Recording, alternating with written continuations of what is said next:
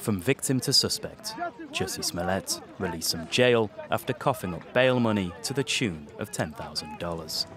The actor was charged for allegedly masterminding a staged assault on the streets of Chicago. After an investigation spanning weeks, Chicago police slammed the actor for dragging the city's reputation through the mud. I'm left hanging my head and asking why. Why would anyone, especially an African-American man, use the symbolism of a noose to make false accusations? How could someone look at the hatred and suffering associated with that symbol and see an opportunity to manipulate that symbol to further his own public profile?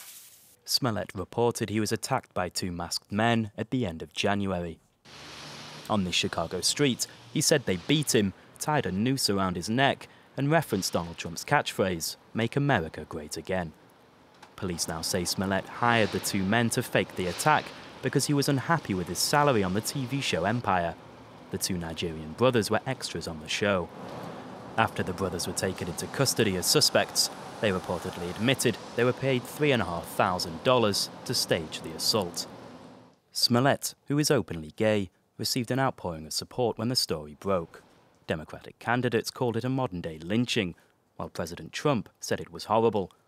After Thursday's news, the US president weighed in again, slamming Smollett as racist himself.